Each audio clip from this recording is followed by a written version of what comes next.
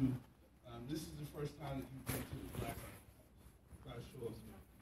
All right, awesome. So we really appreciate you taking time out of your busy schedules to spend time with us this evening. For those of you who may not know, very quickly, the Black Archives was started back in 1974 by a gentleman named Horace Peterson III. Mr. Peterson felt that it was very important to understand how vital the contributions of African Americans have been to the evolution of Kansas City. And he started that work back in the late 60s and early 70s, and from spending time with elders in the community, began to connect with them in such a way that they entrusted him with their collections. And when I say collections, I mean several of them had old newspapers, important photographs and documents that really help people to understand how important Kansas City's African American history was. And so he opened the original archives back in 1974. And he felt that people who wanted to research that history and to understand that story needed a repository for that. And so that was his initial goal. So we were primarily a research institution. We moved into this space back in 2012. And along with us being an institution for research, we are also a space where you can find incredible exhibitions. So we've got a permanent exhibit. It's called With My Eyes No Longer Blind, and it covers the period from 1850 to 1991 with the election of Mayor Emanuel Cleaver II, Kansas City's first African-American mayor. I should also mention that our collection is the inspiration for our exhibition. So the material that you would find in our collection covers that same time period, primarily from 1850 to 1991. And then we also do public programming, and so which is why you're here tonight. Mr. Peterson's philosophy was that it's very important to understand history so that we can do a better job of grappling with the issues that we're confronted with in the present, so that we can hopefully project a better future for our children and generations to come. So with that in mind, the programs that we do not only cover African American culture from a historical perspective, but we try to also deal with things that are going on in contemporary culture as well. And so if you are interested in learning more about the archives, feel free to talk to me. Our archivist and historian, Jerry Sanders, is in the back. Wave at the nice people, Jerry. Jerry Sanders. We've got our director of operations in the far back, Mr. Emil Cleaver. And if you are interested in learning more about the archives, you can talk to any of the three of us. We also have a sign-up list in the back if you wanted to receive emails from us letting you know about future programming and other things that are going on at the archives. So tonight, as I said, we're very excited. We've got a very special evening in store. But before we get to the main event, we have a special guest that I would like to introduce, and his name is Steve Penn. And Steve Penn has been a huge advocate for the district. He worked at the Kansas City Star, was a columnist there, an award-winning columnist for 31 years, and became involved in learning more about Pete O'Neill and his struggle as a Black Panther and the things that he had gone through, and really became an advocate for him, so much so that he wrote a book called Case for a Pardon, and he's going to be talking a lot about that this evening. But in terms of this district, Mr. Peterson was one of the people who felt like not only should there be a Black Archives, but he understood the importance of jazz and baseball as it pertained to Kansas City's African American history. He understood how vital the 18th and Vine district had been during the era of segregation. I mean, in spite of segregation and all the obstacles that we confronted during that period in time, this community was a thriving community. There were so many African American scholars and artists and musicians, obviously, and entrepreneurs that this area rivaled Black Wall Street in Tulsa. And Mr. Peterson really felt like there should be an effort to revitalize the district. And he was one of the foremost authorities and advocates for the Negro League Baseball Museum, the American Jazz Museum. So this whole district had a lot to do with what Mr. Peterson had envisioned, and Mr. Penn has been a huge advocate as a writer for the district, and ultimately now for Pete O'Neill. So we thought that it only fitting to have him be a special guest tonight, and then he will take on the responsibility of introducing our featured speaker. So please put your hands together for Mr. Steve Penn. And also, you got a radio show. When does the radio show come on? Fridays at 1 p.m. KPRT. Yeah, Friday 1 p.m. KPRT. You all need to listen to that. All right, here you go, Steve. Thank you, man. Appreciate you very much. I would be remiss if I didn't say that I was a very good friend of Horace Peterson when I was a reporter at the Star. He was one of my very good sources. Loved to chat with Horace. He was just a wonderful, funny guy, and always had the scoops on what was going on in Kansas City. So he and I became very good friends. I'm Steve Penn. I'm a local writer. I'm the former columnist and reporter for the Kansas City Star. In 2012, I called up Pete O'Neill in Africa. And I asked him if I could come visit him in Arusha, Tanzania. I explained to him that I had already started a book about him. I had written it, took about 100 pages with me on my journey, and I arrived in February of 2012 in Arusha. We sat on Pete's patio, which is legendary, and we discussed my book. He liked this, he didn't like that. I put in things, I took out things. We spent a month working on my book, and when I returned, we published it. The book starts, it's really two stories. It's Pete O'Neill and Charlotte's life before they left Kansas City, and it's Pete O'Neill's life with Charlotte after they left Kansas City. So it's two halves. They did many things, and I'll give you just one instance, and it'll kind of give you indication of the kind of activism that they were involved in.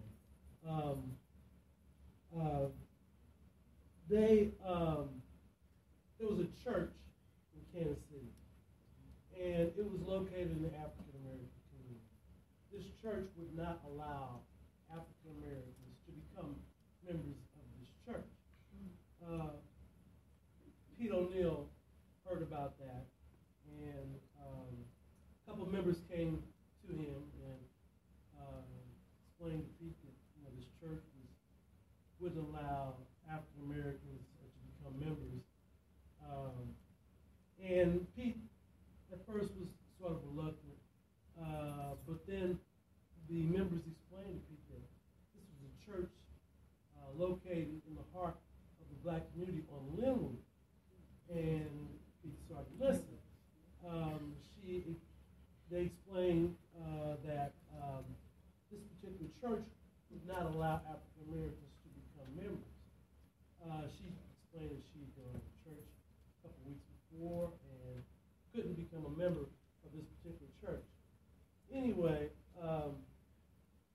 Pete O'Neill decided to take some action. And when Pete O'Neill took some action, he took some action. He decided to march on this particular church, and actually what he did was he went to the church the next Sunday with a few Black Panther members, and they very quietly went up to the pastor and gave him their list of demands. They explained to them that one of them was that the church was required to give a certain amount of their money to the community. Anyway, the church said, yeah, would you please come back another Sunday? So he and his Panthers turned around and walked away. But they came back the next Sunday, and the next Sunday, and the next Sunday.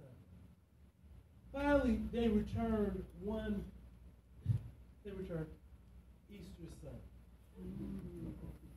And in the middle of Easter services, they explained to the pastor that, they really weren't here to dialogue, that they really wanted their demands met. And one of them was that the church, like I said, should give a portion of their money to the community. Pastor said, hey, look, it's Easter Sunday. Come back the next Sunday, and we'll deal with your demands. So, very reluctantly, Pete O'Neill left and went back home. But he did return the next Sunday. On that particular Sunday, he brought more of the Panthers with him. The Panthers came in and they surrounded the perimeter of the church. And they explained that no one was leaving until a discussion about their demands were met. Anyway, the pastor, he wasn't going to deal with it, so Pete O'Neill went to the podium where he snatched the microphone from the pastor. Anyway, a discussion between one of the Panther members, a woman named Donna, who was the enforcer, so to speak. She got into a dialogue with a very large woman in the church who had a pretty good right hand. Anyway, they continued the dialogue until she struck Donna. That was a bad move. Because at that moment, a melee ensued. I'd have to tell you that it was just sheer pandemonium. Punches were thrown. Like I said, it was sheer pandemonium. Anyway, that's how that moment went down. It is just one of many, many, many moments in the life of Pete O'Neill. But it is one very illuminating moment. Eventually, the Panthers decided that they would contact Pete O'Neill and they would discuss issues within the community. Finally, the Panthers eventually,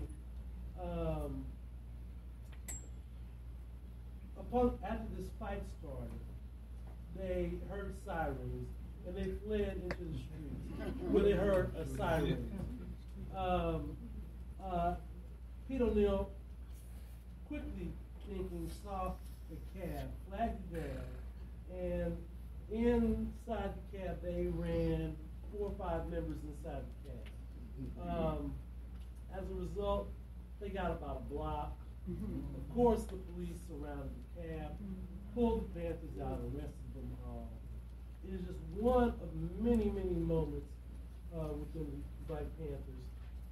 Let me read you a passage of my book that pertains to this particular moment. Donna, Donna, Pete O'Neill screamed, stop, stop. Donna ignored Pete's pleas and continued to choke the woman. In an effort to prevent further harm to the breathless woman, one of the Panthers came, and the man lifted his hand to strike Donna, but that's as far as he got. Donna's husband Elijah, a committed panther, countered the blow, knocking the parishioner to the floor. A group of people from the church began rushing the Panthers. From that moment on, in that small Methodist church on Linwood, all hell broke loose. A wild battle ensued, and pandemonium, rude, undisputed, Pete O'Neill said it was seen. News photographers were ducking and dodging, were trying their best to film the action. The Panthers were fighting members of the congregation in the aisles, on the floors, under pews, and even in the balcony. A man ran up to Pete O'Neill while he stood on the pulpit, snatched the American flag from the metal stand, and then rushed Pete. Then he began strangling Pete from behind with it. Almost instantly, 3 Panthers jumped the gentleman from behind. As Pete struggled free, another man came running up with his fist clenched. Pete O'Neill defended himself by dropping him. The melee went on 3 or 4 minutes until the wailing from the police sirens could be heard. "Hey, the police are coming," O'Neill yelled to the Panthers. "Get out of here fast." Panthers began to run. Just as the Panthers began to make their way out of the building, the exit slammed shut. Police were not allowed to fire their weapons and tied up inside of a sanctuary, which was very lucky.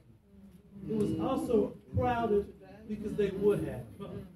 It was so crowded that police weren't able to use their nightsticks effectively. Not enough elbow room, I guess.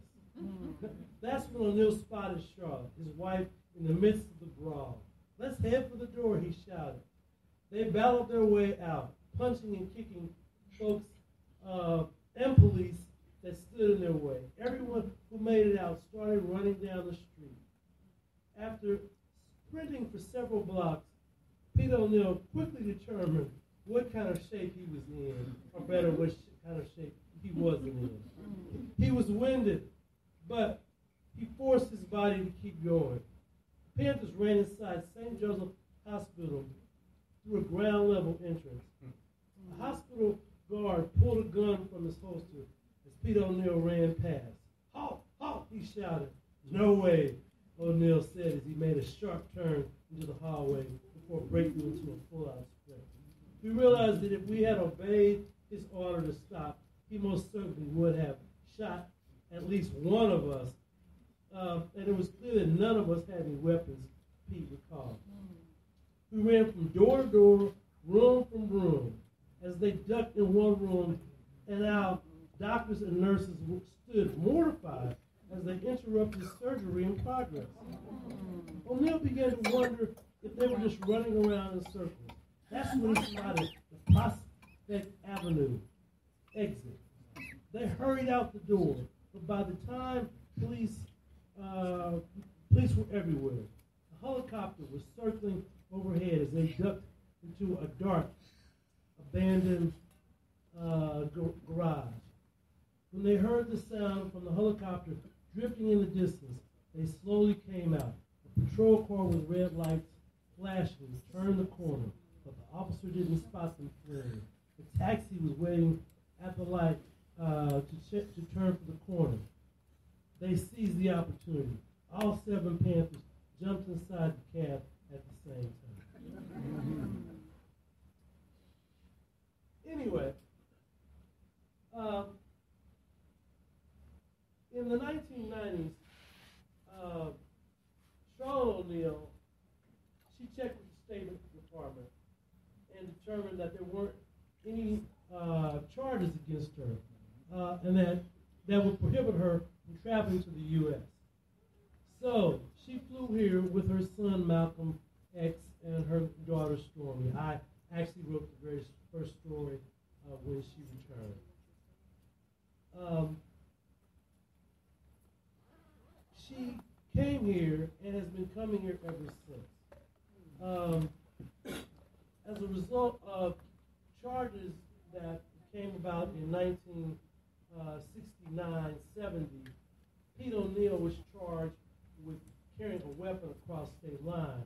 It was a charge because he had already been convicted of a felony, thus this existing felony for carrying a weapon. The charges were thus that he was a felon carrying a weapon. Albeit he did not have the weapon on him when the weapon was even found. The weapon was even found on another gentleman. Anyway, not to mention the weapon didn't even work when police found the weapon. And to make a long story short, they sold the weapon to another gentleman. The police had to recover the weapon to charge Pete O'Neal. Anyway, Charlotte has been coming to the United States ever since, and she has been spreading her own sort of ministry as Mama C. If you have not seen her documentary, I suggest you go see Mama C, Urban Warrior in the African Bush. She is a superstar. She is a legend. She is my friend. She is a mother. She is a poet. She is an actress. She is a mother, I repeat, to 22 Watoto.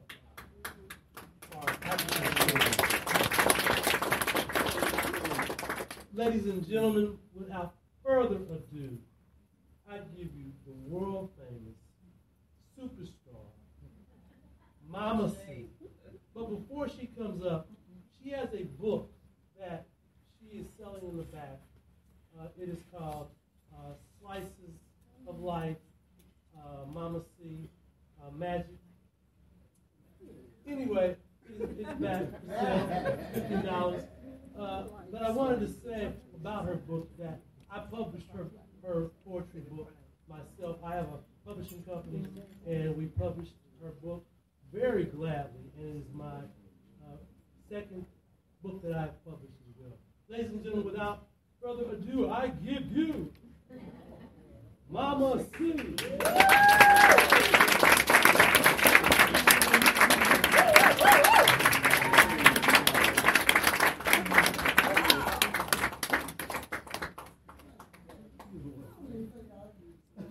I know you don't need it, I know that. Well, thank you for all those accolades. I don't know about the superstar part, but I am a mother, and I'm a grandmother to all those children. And I'm so happy to see every seat full tonight.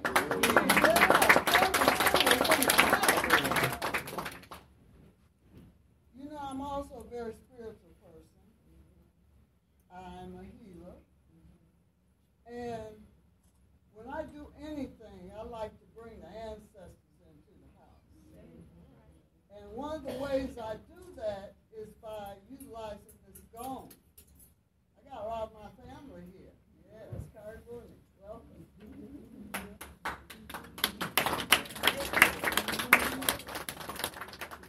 And, you know, sometimes I pour libations, but you can also use sounds to bring in the ancestors.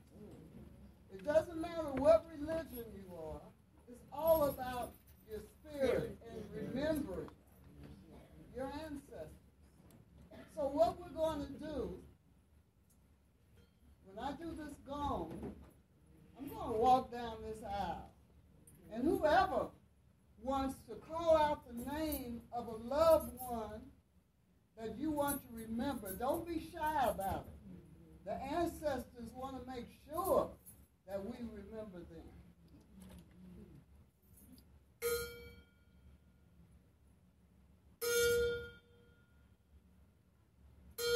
And I call out my mother's name, Teresa Calzetta Garrett Hill. Call them out, y'all. Call them out. Yes. Call them out. Call them out. Call them out. Call them out. Call them out. Yes. Let them know you haven't forgotten. You remember. Call them out. Call them out. Call them out.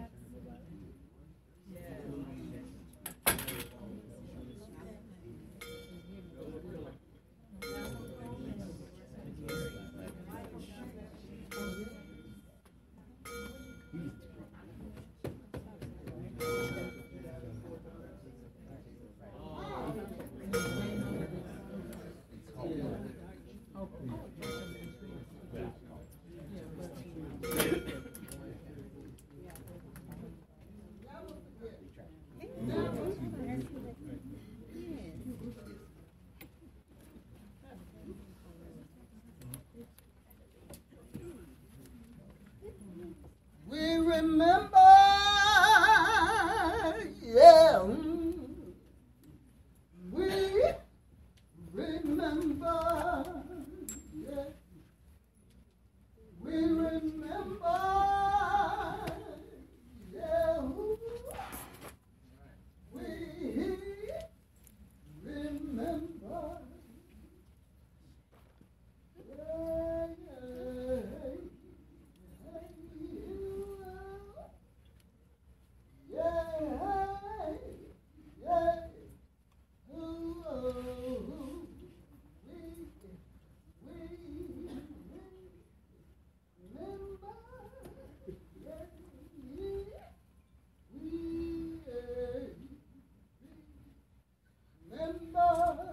snapshots of my mother's hand, elegant but marked with the corns on her fingers that spoke of curling iron and straightening combs.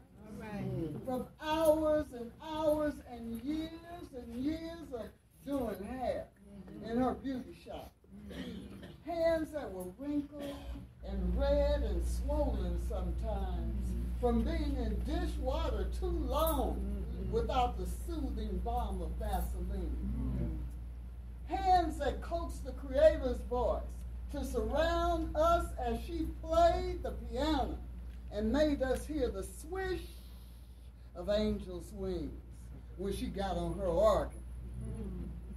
Hands in the doorway of my room when she whispered, "Why didn't you just tell me, Charlotte? Why didn't you just tell me?" Hands that held the switch that I usually had to cut off the tree myself. As she reluctantly, it seemed, whipped some sense into my hard head. Hands that kept my hair neat and braided or curled and made sure that my kitchens were always pressed out and shiny. Hands that very seldom burnt me, even with all my ducking and dodging and hot comb scissors. Hands that put sticky mustard plasters on my chest and Vicks vapor rub up my nose and rub my high temperatures down with alcohol while she soothed my fevered brow over and over with her gentle touch. Hands that kept our clothes ironed and starched and in brand new Easter duds every year, while she wore the same elegant red cape and suit year in and year out. Hands that tearfully picked the chitlins off the ceiling after the pressure cooker exploded its contents one Sunday morning and hung railing surrealistically off her newly painted white ceiling that had the pretty gold flakes mixed in it. Hands that teased us with leftover exotic food like fried grasshoppers and chocolate-covered ants and phallic-looking cow's tongues brought home from the rich white folks' parties she would waitress at every summer with my aunts to make ends meet at home. Hands that whipped the batter over and over and over to make sure that the cakes that she sold were as light as the luscious dinner rolls she was so proud of and that we were always so eager to devour. Hands that taught me to arch my eyebrows and fold my clothes and which fork was to use when. Hands that made the inexpensive dress she had found for me to wear to the installation ceremony feel like $1 million by simply pinning one of her brooches on it. Hands that lay limp and pale but elegant still, as she took her last breath and settled her face into a smile. My mother's hands, elegant, gnarled, smooth, cracked, rough, moist, strong, limp, soothing, creative, at rest. My mother's hands, hands full of love. All right.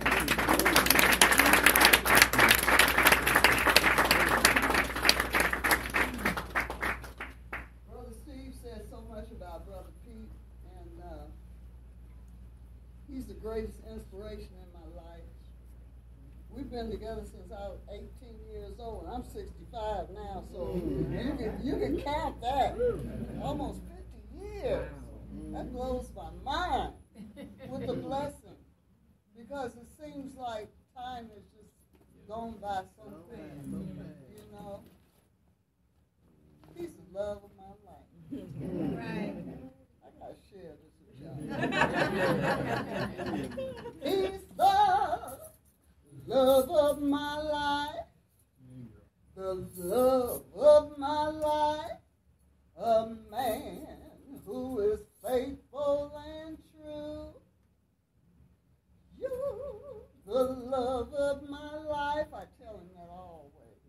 Right. The love of my life, and I owe who I am most to you. Right. You told me from the beginning. I remember you told me from the very start, you said that there must be unquestionable loyalty if I was to try to have your heart.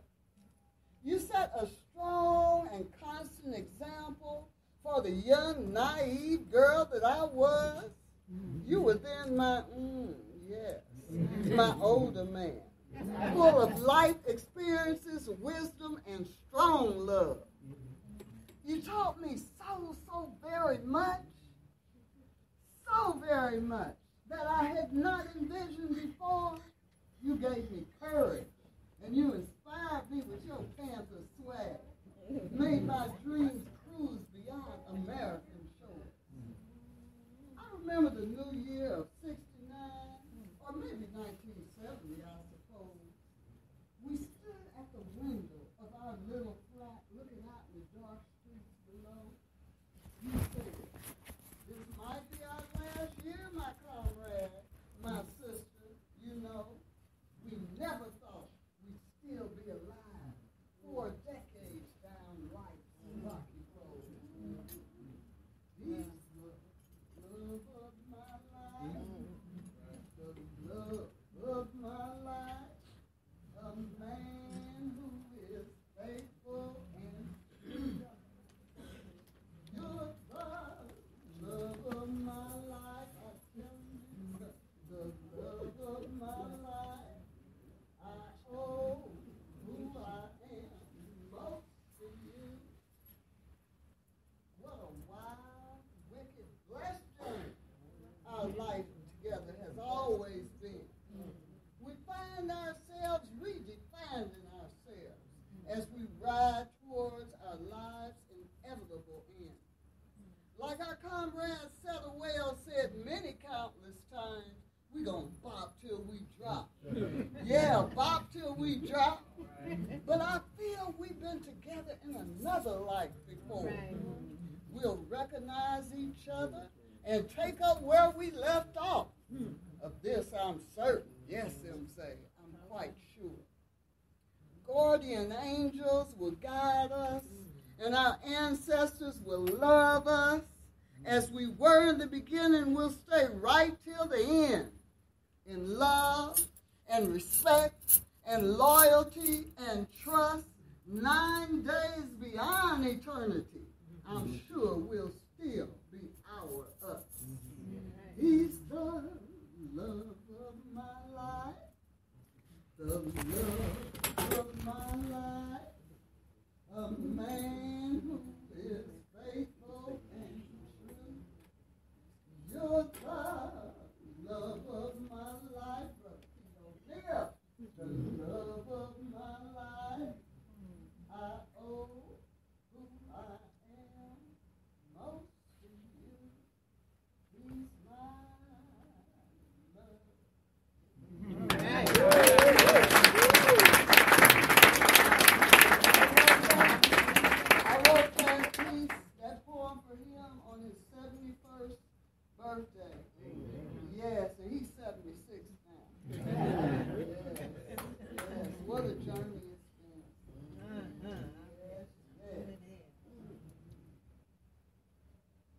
My mom taught me so much, and I just praise her so much all the time.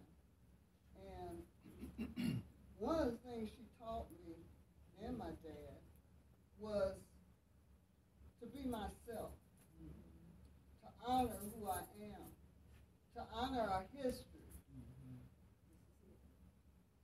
And I have carried that with me all of these 65 years.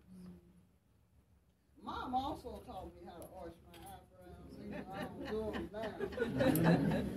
And I want to share this one because I think sometimes society puts things on us that shouldn't be on us. Sometimes society tells us who we need to be, Right. how we need to Yes, dress. that's right. You know, society say you shouldn't have that thing in your nose, but it's what I like. That's It's right. what I like. That's right. It's what marks me. That's right. Mhm. Society, I can remember when I was 18 years old. I grew up in Kansas City, Kansas. Even though I've lived outside of America for since 1970. I never lost my Kansas accent. And I embrace that, you know, because it's a part of who I am. And I love that. And I'm going to actually share one from another book because this is my other portion. And this is one that I never, ever get tired of sharing. I love this poem because all of us at some point feel like we need to change ourselves to fit in and to please other people. Some point in our lives. Right. It might be for 5 minutes, who knows? But I felt like that for many, many years when we first went to Tanzania in 1972. I wanted to be a purely African woman. I didn't want anybody putting a hyphenated African American, American African. I just wanted to be African. To the point where I felt the need to change who I was, to change myself, to change my history. And I almost lost myself. All right. It used to amaze me that even though pre-dreadlock, I used to have dressed in conga from head to toe, carrying my babies on my back, basket on my head, chewing sugar cane sticks and pepper sprinkled muhogo roast, just like everybody else. Before I even opened my mouth to speak, they could somehow tell that I was someone else, different, other than. I couldn't hide it even though I tried, and I almost lost myself. Self. Yes. Self. In my freshly landed, just got off the boat enthusiasm of living in Africa, I tried to blend, to melt, homogenize, disappear, erase the essence of what made me who I was and am, an African, who grew up in and was molded by the hoods of America and Amen. almost lost myself. Self. I almost lost that distinctive stride that signals you ain't from here. I told him I can't get it right up. Yeah. I almost lost my fierce, laughing in your face sister tone of voice. And my hands on hips, finger waving, snake charming. You ain't got to tell me I can't. That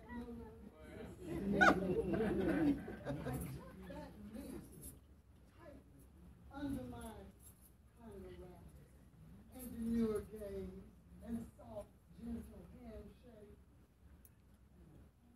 Lost it and giving it up. But I woke up.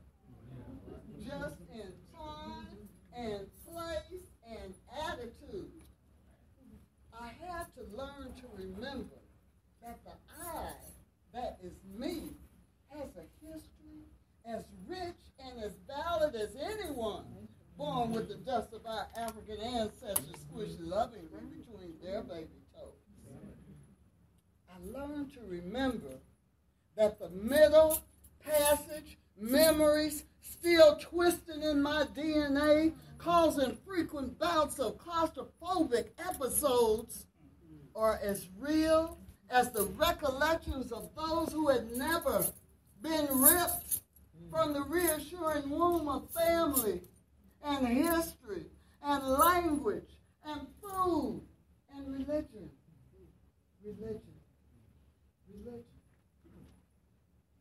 I learned to remember, y'all, that the French etymology of my name was just as valid and honorable and blessed as Habibas or Aminas or Aisha.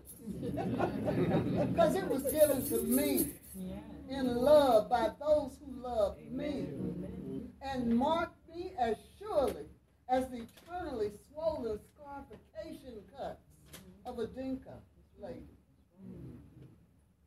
I learned to reject feelings of embarrassment at having been born an African in America, off land, offshore, thousands of miles off course from where I might have been had those captors not had such a pressing need for dark rum and cotton gin.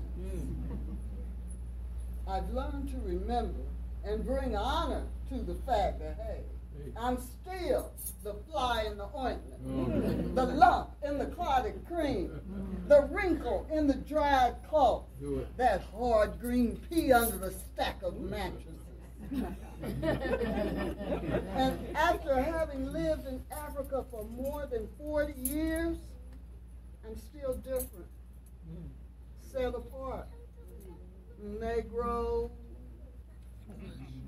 But hey, it no longer bothers me that folks still ask me, even after I've explained that I've lived in a village in the heart of Wameru homeland in Africa for years and years and years, probably even before they were born. It no longer bothers me, I tell you, when they say in response to my explanation, yes, I do understand that, but now watch out. Here it comes. Here it comes.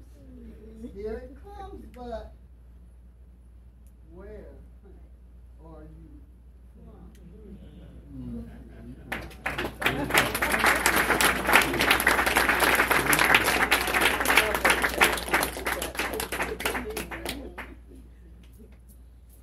Brother, you're going to have to keep me on time because I get long-winded. How much time we got? Oh, you're fine. I'm fine? Okay, good. Because I got a lot of poems here. And I'd like to maybe save a little time for Q&A. Cool? Okay. And I'm definitely going to play my, I'll give you a high sign. Okay. Q&A. All right, cool. Thank you for that. Yes. So, I want to share this one because it's a contrast to what I just shared with y'all.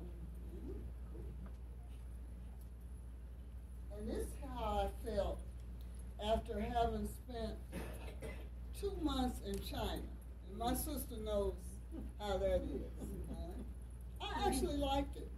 I was there as the first African to be selected for a writer's residency with the Shanghai Writers Association. Never thought I'd be going to China, but I did, and I dare say I represented.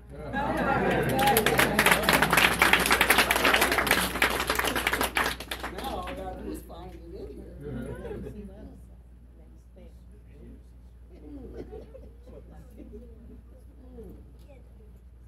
Hang on.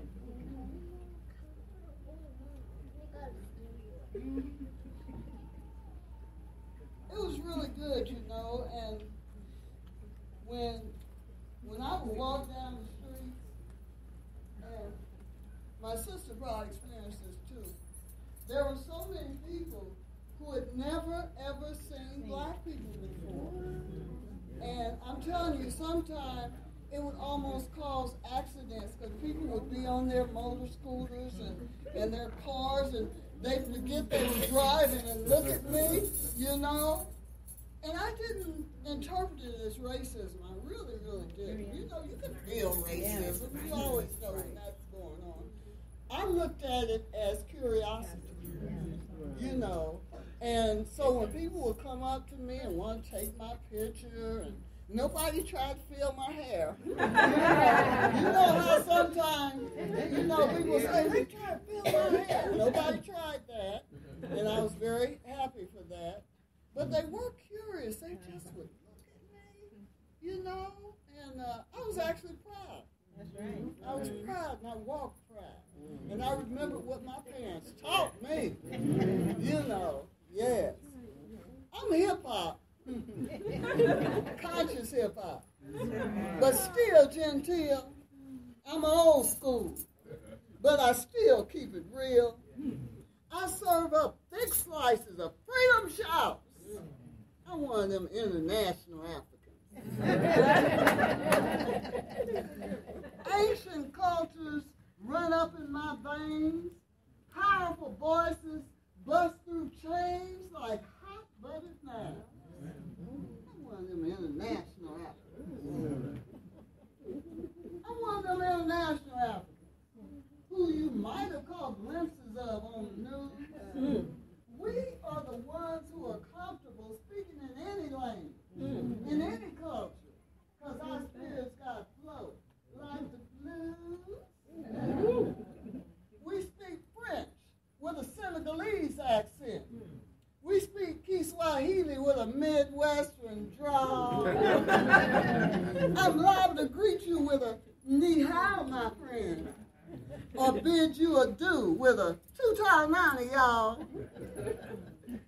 The outside of me reflects that inside DNA that twists and turns in creatively unique ways, like head beads from Cape Town, elekes from New Africa. I sport paper beads from Uganda, labret pierced in Nairobi, Kenya. I'm comfortable picking up tofu with my chopsticks or eating ugali with my fingers. I dig strong hip-hop vibes in any language, and I appreciate beauty in all colors and genders. I am compelled to honor my Egun in all the ways that I've learned. I cut off my locks in sacrifice to my Orisha, marking bridges that I've burned. Scarification cheek marks from Nkono, chin tattoo from Kansas City.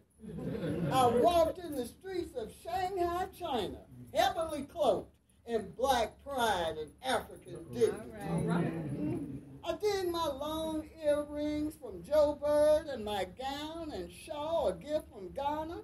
I dress all of my fingers and some of my toes with power rocks and brass and copper armor. Rap stones from Minneapolis, Chicago, Baltimore, and D.C. Sunshine-colored conga from Tanzania, and ankle bracelets from traditional Maasai. The essence and bliss of my inside is reflected on my outside. It's true. I am a citizen of the planet. Your Mother Earth is my mother too. And I walk the way of the new world, embracing the good of the old world too. All right.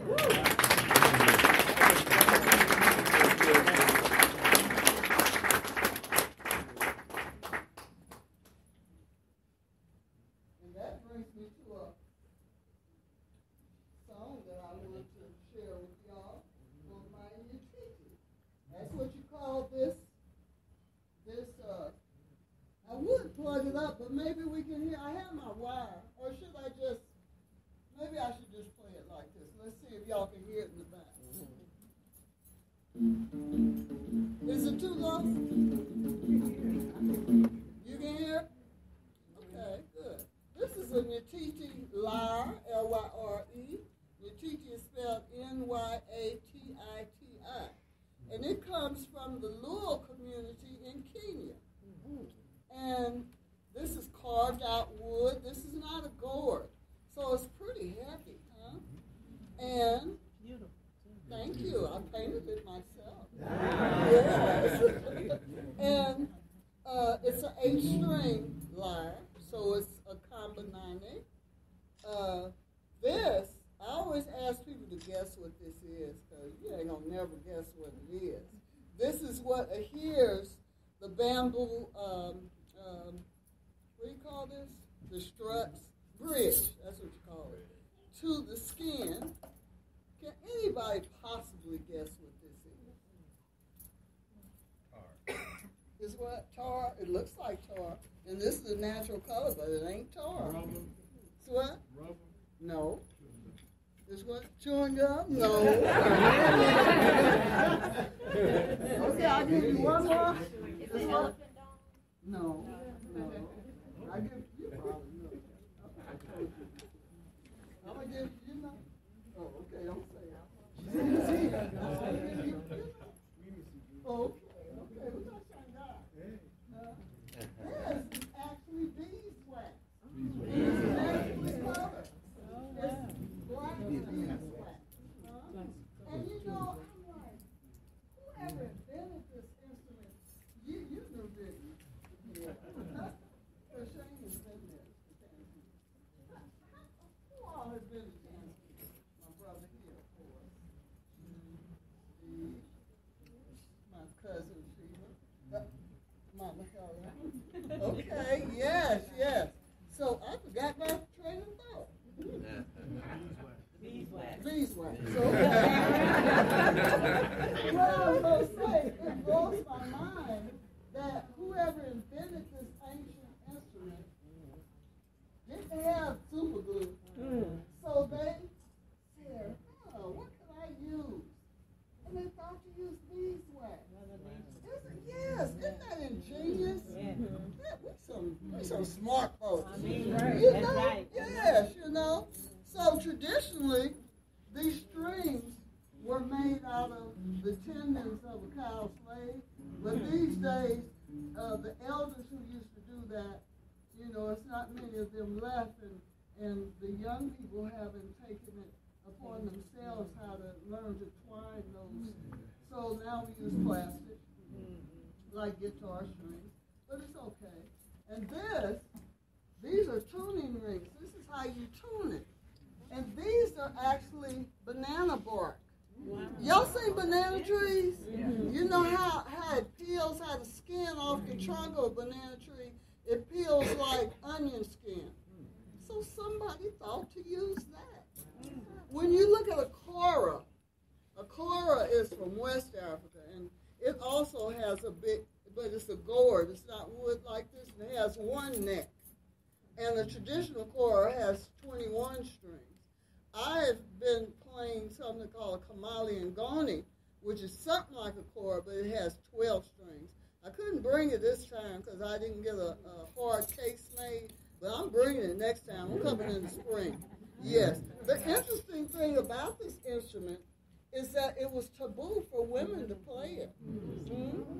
And another very interesting thing is that the first woman who played it was a Japanese study abroad student who loved the sound, was intrigued by the sound, got her a master musician to teach her, and she lived in a Luo village for 2 years and learned how to play it. And she inspired Susan Owio and Ati Sana, 2 Kenyan sisters who inspired me.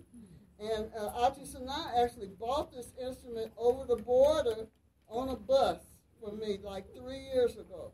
And now there are at least 7 women who play it professionally. So I'm very, very happy to be able to play this. Right. And it's not that it's hard to play.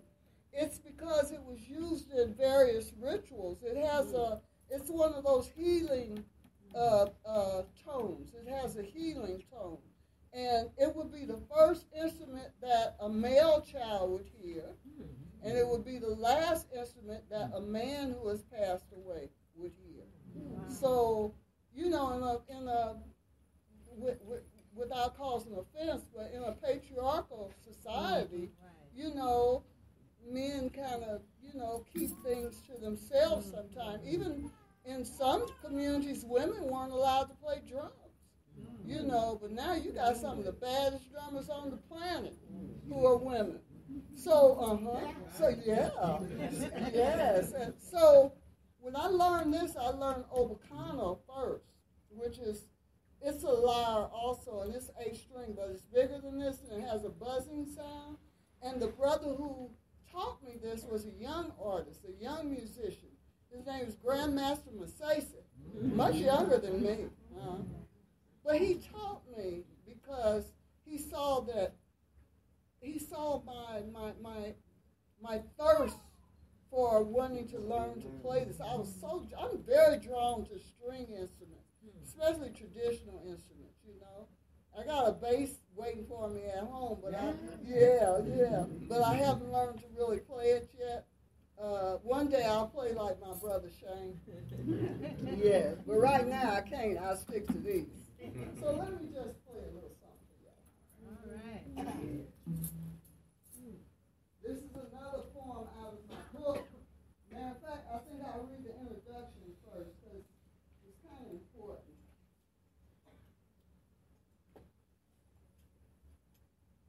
Sometimes it just gets to be too much. Too much heartbreak, too much sorrow. But we must also celebrate the positive in order for us to keep strengthening each other.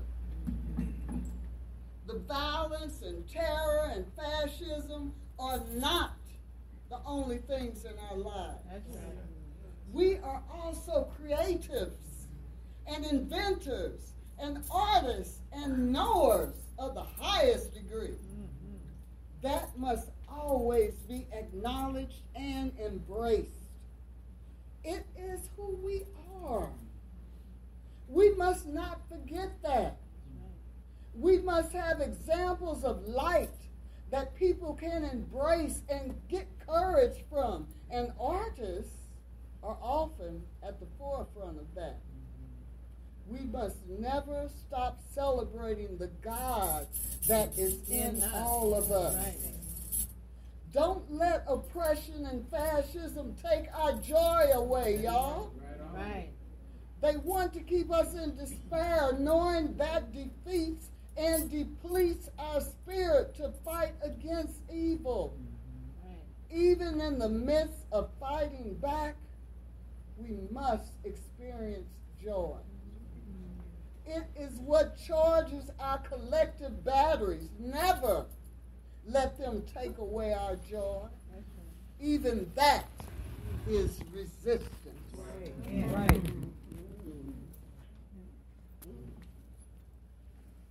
Glenn, you haven't put your hand up yet, have you?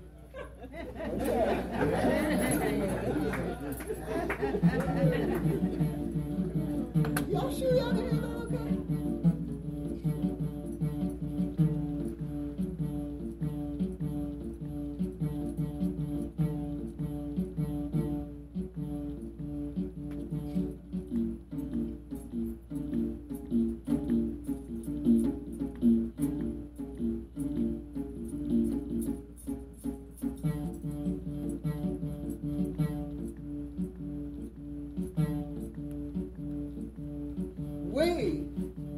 We are the knowers.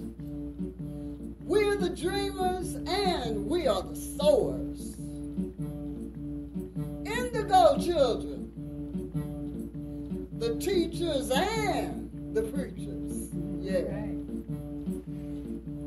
And we are the chosen. We're the artists. We're the seekers. And we walk, hey, yeah. We walk, hey. We walk, hey. We walk the way of a new world. Now, we're in this together, y'all, so this is what we're going to do, if y'all cooperate. we're going to say, we walk, we walk, we walk, we walk, we walk, we walk, the way of the new world, hey. We walk, we walk, we walk, we walk, we walk, hey. We walk, the way of the new world, the way of the new world, the way of the new world. Can we do it one more time like we mean it? Yeah. If we're talking about changing our communities, changing the world, supporting the urban farming, supporting our youth learning about who we are, mentoring somebody, taking somebody by the hand, teach the knowledge y'all have, share it, y'all. All of us have a passion that we can share. And when we do that, we can walk the way of the new world. That's right. We're going to sing it live, okay?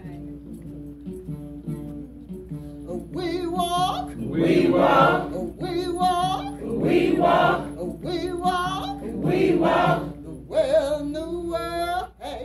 We walk, we walk, we walk, we walk, we walk, we walk, the way of the new world, the way of the new world, hey. The way of the new world. Hey.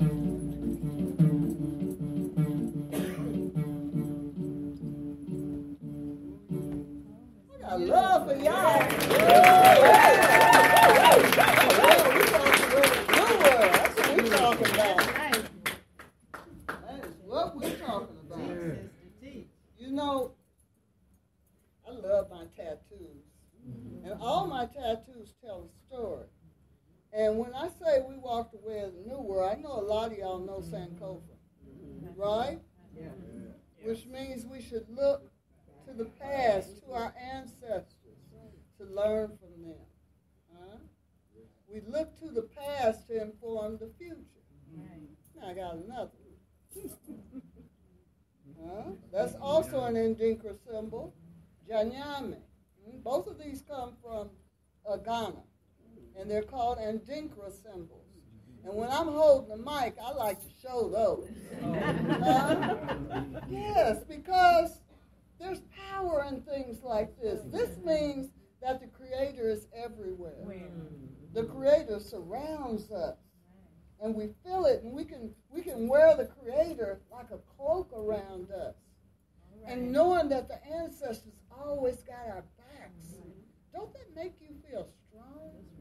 You know? So that's why I like to grab the mic and show this. Right? Yes. And this one is actually my spirit animal. That's a praying mantis. Yeah. I don't have to show y'all all of them. I wasn't even intending to do that, actually, but people are interested in things like that, and I'm proud of it.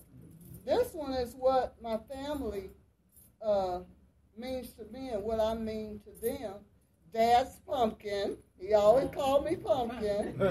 Brother Peace Lady, Miss Hill's daughter, and Malcolm and Storm's mom. Yeah, that's what that is. And this, you might be interested. I mentioned my chin tattoos in my poetry. The middle one stands for my love for the Creator. This side stands for the love for my matriarchal line, both the women that I know and the women who I don't know because their history was wiped out by the Mahfa, which is the slavery Holocaust. This side is my patriarchal line, and these two little dots are my guardian angels, my Orisha. Huh? Yes. You didn't ask to know about that, but I think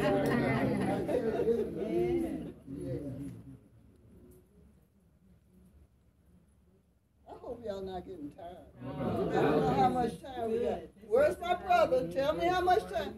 It's time? 5 minutes? You're 5. Oh, 5? Okay. Okay. Okay. All right, let me find another one. I had a list. I don't know know what happened to my list. But you know, sometimes I like to just let Spirit lead me on what I want to share, you know. And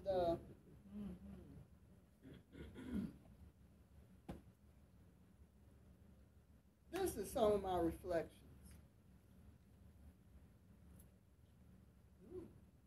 I think I need some reading glasses. Wow. It's every year. I'm cool. Every year it gets further. It's something. You would think you had the whole course. Wait 10 years, baby. Yeah? Oh, wow. I had just finished looking at the edited version of one of the numerous interviews that I did during the UAC Heal the Community Tour 2014. I like the way that even the television newscasters in the piece, who are notorious for twisting words and the truth, couldn't help but say that, quote, Pete O'Neill chose to leave America and not go to prison for something that he did not do. I continue to be inspired by the out-of-the-box thinking that prompted that decision in 1970. That's when we left. A sister said to me after the Kansas City combined launching of my brother Steve Penn's book, A Case for a Pardon, and the April premiere screening of the Joanne Hirschfield documentary, Mama C, Urban Warrior and the African Bush, at the Bruce R. Watkins Cultural Center in Kansas City. She said, it's amazing that Brother Pete thought to leave not only the city, but the country, way back when many people did not think out of the box about possibilities. I wholeheartedly agree.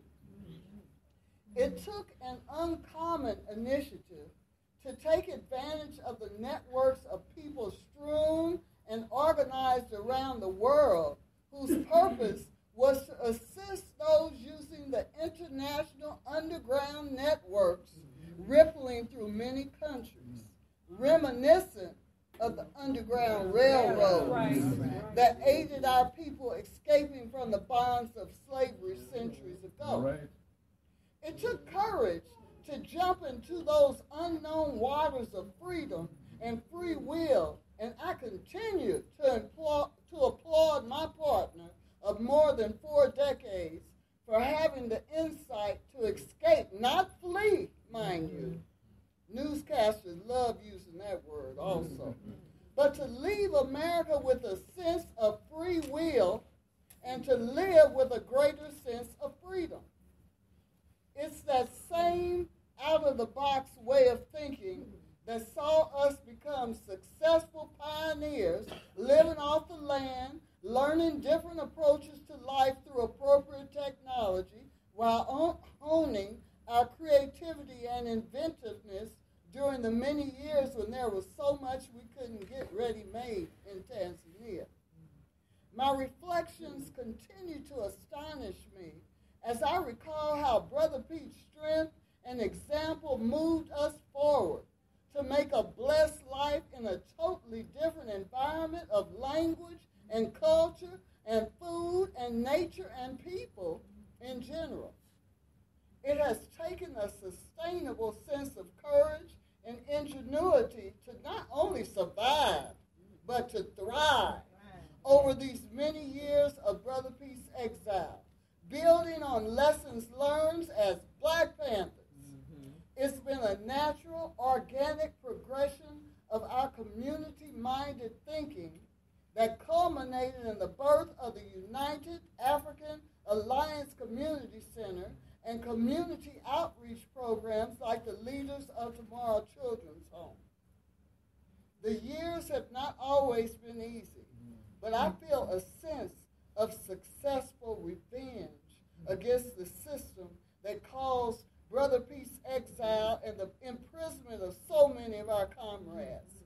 What could have turned out to be a living hell of exile and regret turned out to be a blessing, not only for us, but for the hundreds, I dare say thousands, of people people who have been able to absorb some of the energy and love and lessons learned from Brother Pete and the UACC as a whole. As revolutionaries, it is our duty to work the system in ways that could be advantageous. I feel blessed to have been in Brother Pete's life for nearly 5 decades, and I give thanks. My comrade, Brother Pete O'Neill, a.k.a. Babu, that means grandfather, continues to inspire me. All right. So I mentioned those people. I'm at the end. Let me say it real quick. Okay, cool. But okay, I just got to tell them some news about the Leaders of Tomorrow Children's Home. We've been raising 22 to 23 children for the last 8 years. When they first came to us, they were quite small. Now the oldest girl, Irene, she just graduated with honors. Secondary school, now she's getting ready to go to university. She is #1 in her school, plus she was number 8 out of 6 schools in the whole Arusha region of 283 very special children. Happiness, yes. And I just put pictures of her and some of our other young people on Facebook. This advertisement. My Facebook page is Charlotte Hill O'Neill. That's right. And many of y'all are my Facebook friends. And Brother Pete is Pete O'Neill. And then we have a website, www.uaacc.net. And you can see some of the work that we're doing there. So we have daily classes for youth in our community in many subjects. Language, focusing on English, because many people want to learn English there. The official language is Kiswahili and English, and plus 100 and some other languages, not dialects. But Kiswahili is the cementing language, and I credit Julius K. Nyerere, who was the founding president of Tanzania, with that, with having the insight to encourage people to learn Kiswahili. Many of y'all know Kiswahili, you might not know it, especially those of us who grew up in the 60s and had naturals, and a commercial used to come on, Watu Wazuri, use everything. But I did not know that was Kiswahili. That means beautiful people. Yeah, it means beautiful. I didn't know Kiswahili. And then if you've seen Lion King, and I love that movie, they have so many Kiswahili words there. So y'all know some Kiswahili already anyway. So we're very encouraged with the community work that we do in Tanzania, and many of y'all who've been there have witnessed it. And it's a blessing. And it's a blessing to be able to pass those blessings along. So one more song, then we're going to do Q&A. Yeah? Yeah? Okay. That's all right. This is my dad's drum.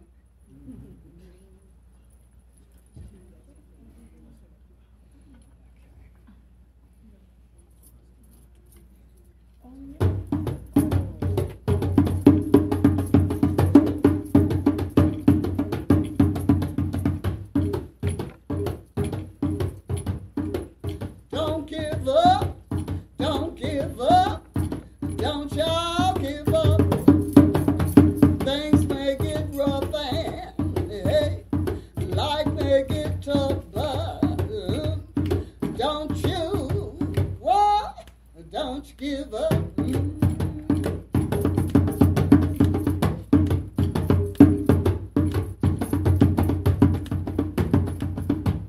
That's the short version. So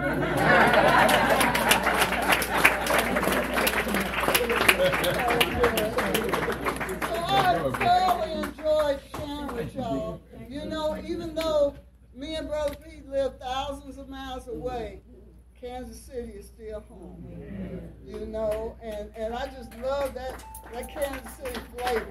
So I give thanks to Black Archives of Mid-America for hosting this and for being so down with the community. That's right. You know, I say right on to y'all.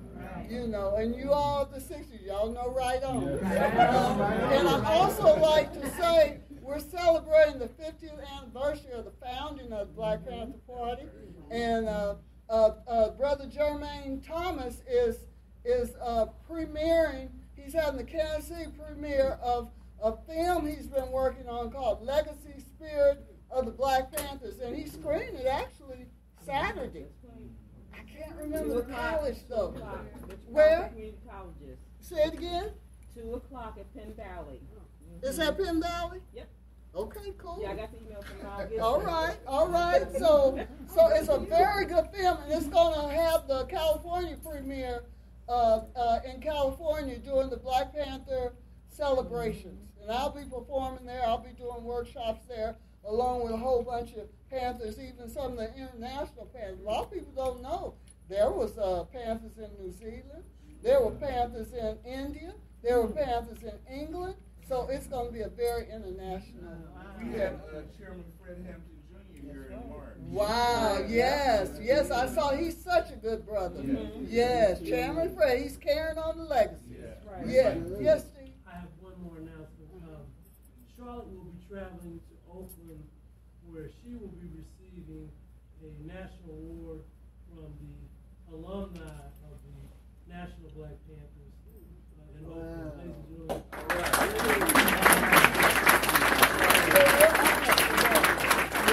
And to represent Brother Pete and everything that I do. Yes, okay. So we have time for maybe 2 or 3 questions. I know you probably have a million of them, but I just also wanted to mention the Mama C has books for sale in the back. We want to make sure we send her out of here empty-handed.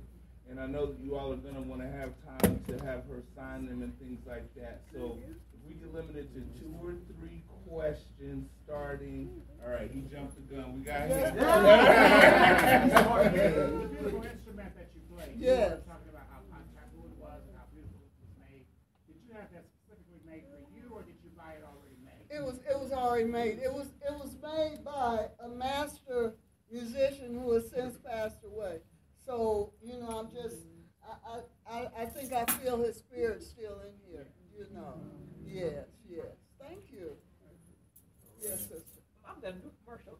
A couple of years ago, I made a donation to the children's home. Okay. And have since lost the information on keeping the donations coming. Could you give us some information about that? Yes. If you go to our website, www.uaacc.net, there's right there on the homepage is a make a donation button, and it goes to the Leaders of Tomorrow Children's Home. Thank you for that, sister. Can we get Damar right here? I'm sorry. This is I'm gonna exert my authority.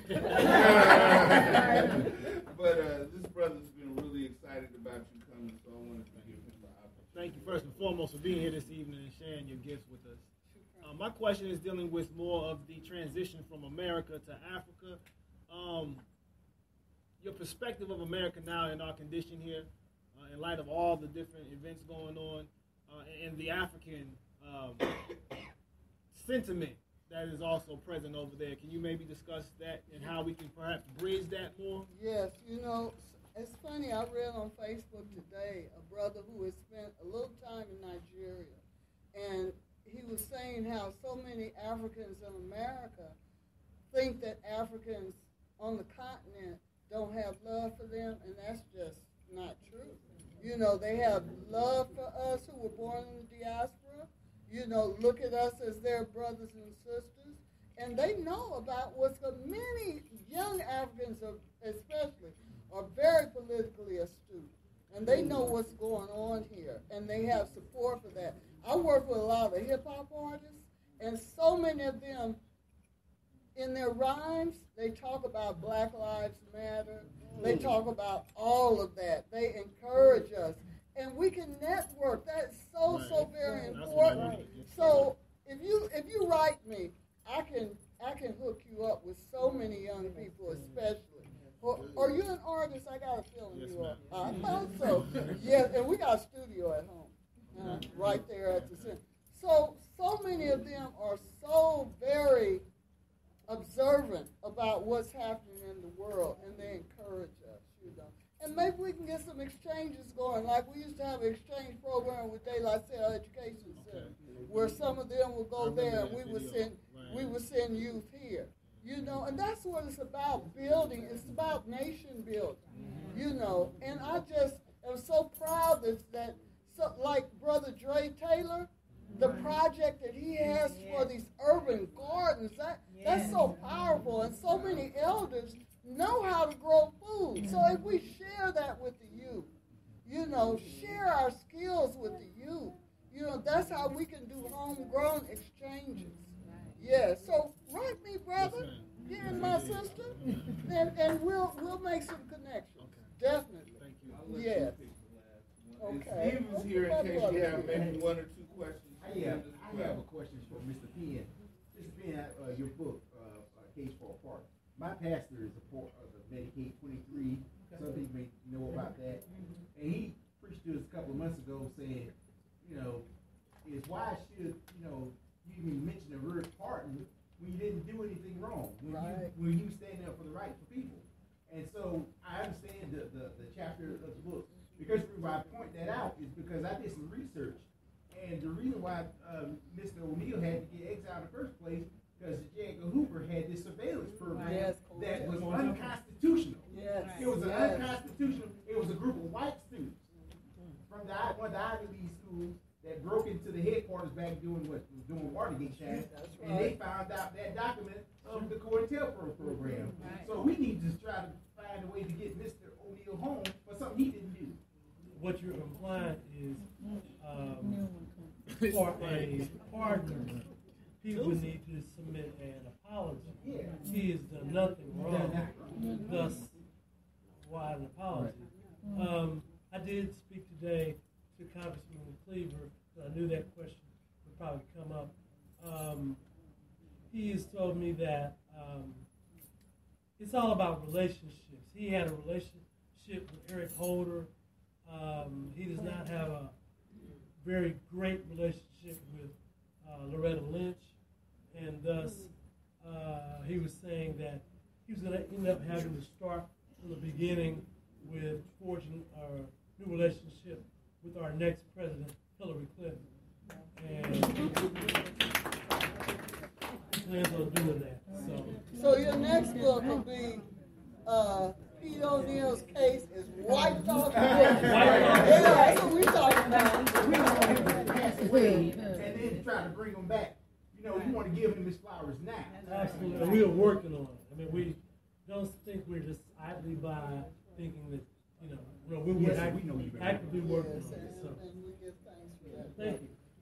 This brother back here in the kufi, you had a question, I think. The question actually was a lot similar to my brother over here, but I was looking at the opposite, and I wanted to get your wisdom, Mother, looking back now, all these years, and also with that African perspective, what is the thing that you can tell us here that is struggling in the States? What's the mistake that we need to avoid? That crab in the barrel syndrome. Wow.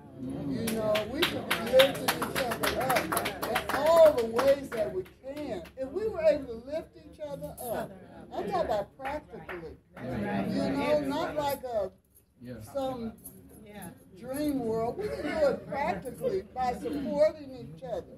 You know, when we see somebody doing some, and I just keep going back to Brother Dre because I think that project is just so powerful. You know, we can support things like that. We can support mentoring youth.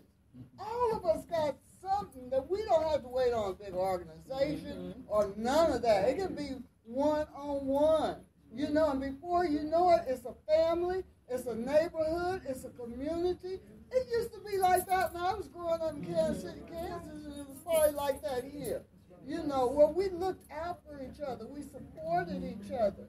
You know, I think that that is the way to walk the way of the new world. I really, really do. You know, it's practical. Thank you. Yeah. All right. I think we should stop there. All right. And so, Mama C, why don't you go have a seat? Okay. So we can get rid of your book. Oh. All right. All right. All right. Somebody just shared this. Yeah. One more hand for Mama C.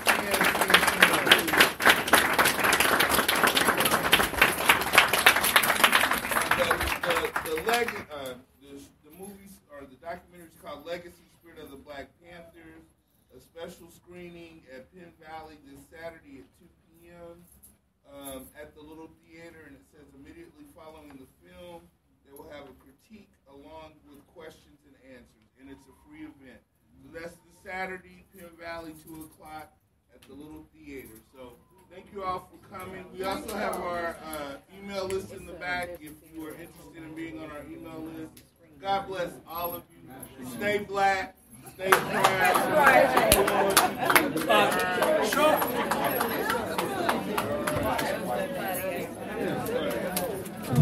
One more announcement. Charlotte's going to be on my radio show tomorrow at 1 p.m. on KPRT. So listen to Charlotte at 1 p.m. tomorrow. Yeah. I was in Indianapolis. Good to see you, bro. Good to see you, man. The tribe's looking good. Thank you. Just got a portion of it. You doing all right, though, my man? Good, man. Awesome. It's beautiful. I work with you. Remember Mr. Turbo? How you doing? Mr. Masai? Yeah, how you doing, man? Good to see you. My wife's son. Yeah, good to see you, man. Yeah, man, this is a blessing. Yeah, we always want to try to get together. Hey, man. It's all right, man. It's all right. I'm trying to open myself up. Trying to get some I'm humble. So that picture that was Yeah, with Bishop Nafatu. He's from Kenya. He's from my mountain, Kenya. So yeah. Talking about that Kiswahili. So it's good, man. It's like he's all about making the connections. That's what he's talking about. He's like, oh, excuse me, man. He's like, everything's in a container. He says, no more containers. We got to do it ourselves. Go to Africa, from Africa, come here. From here, back to Africa. I keep doing that. So that's what we got to do. That's what we got to do. So yeah, man. Just a lot like what you're doing, man. Networking. It's all about being international. You know what I mean? The clock's ticking on Babylon, man. Oh my goodness, man. The clock's ticking on Babylon. Putin just called all the Russians from the diaspora. He called them home. So, and that's not just whatever. I know that from like the inside too. Yeah. That's no joke. That drill that they went about. That's no joke. 40 million people. That's no joke. That's no joke. And China. That's not something we should take light. And the thing is too, you know, Dr. talking about. He had a good point, man. I don't agree with everything he says, but he had a real good point. He talked about Chinese overseas being a lot worse than overseas. He's right. Sorry, you need to go pee-pee? Right. Because, because the thing about it is I'm gonna have Bob there's a whole understanding. Like, I'm gonna try to take him to the bathroom one more time because he didn't go earlier. And he's gonna probably go. Come on. You already know. I was in Indianapolis.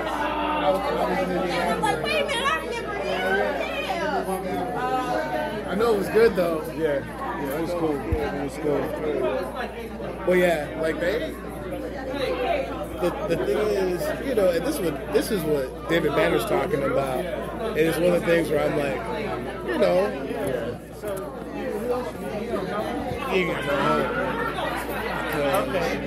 Sloppy, fat, Yeah. Ain't nobody know how to cook anything. Excuse me, nobody knows how to grow any food. Nobody knows how to start a farm. You're dead. We can barely read. That's scary. We can barely read. That's the thing about the Chinese. It's pretty much everyone else, man. Is like, I think we need to wake up to it.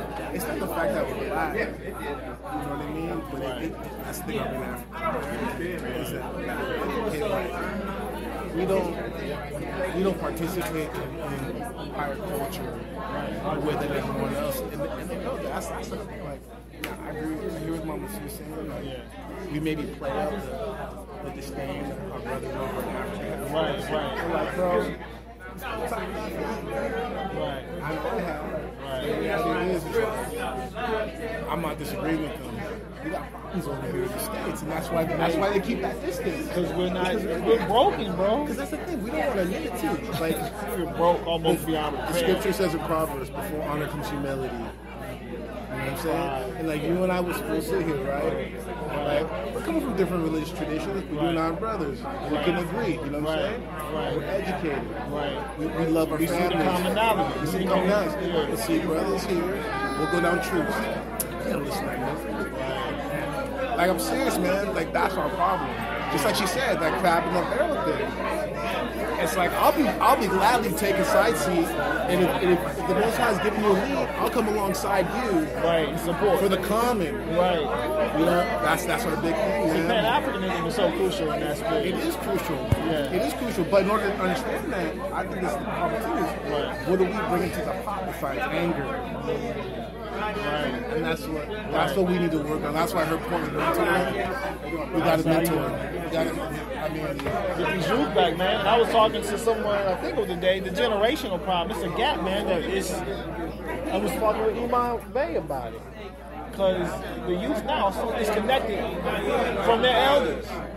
They don't even know. My brother. My man. Yes, sir. Yes, sir. This is wonderful. Yeah. Wonderful. All I did was orchestrate. Yeah, you know what I mean? Hey, it's in the back. I know, I'm gonna have to get her. You know Brother Eric, don't you? That's my first time meeting him earlier today. Yeah, good brother, man. He does tours, Kansas City, does historical tours and all that. Yeah, real rich stuff, man. And you get on that. Real rich stuff. What's up with you, man? Hey! What's up with you? How you doing? From 12 to 18. Yeah. Good to see you, Likewise, how you been? I'm hanging in here, man. Getting older every day. Hey, none of us getting younger. And wiser too. I'm looking good, man. Looking good. What's up, brother? How you feeling, man? Good, how you? All well, how are you? That's your sister-in-law, right? Yeah. Excuse me. I'm sorry. But yeah, man. She was pro. That's the reality of it, brother. Nice to chat with you. Hold on, let me ask you. How's it going, What's up, brother? Do you know how you doing, brother? All I'm doing okay. Good to be seen. Yes, indeed. Is it we're across from St. Mark's? Mama Bay. 15. Was it St. Stephen's? Went back there already. I don't know. This was live here at the Black Archives with Mama Charlotte Hill O'Neal. This is Mikael Corbin Yahoo signing off live at Hebrew Vision. Shalom Aleichem.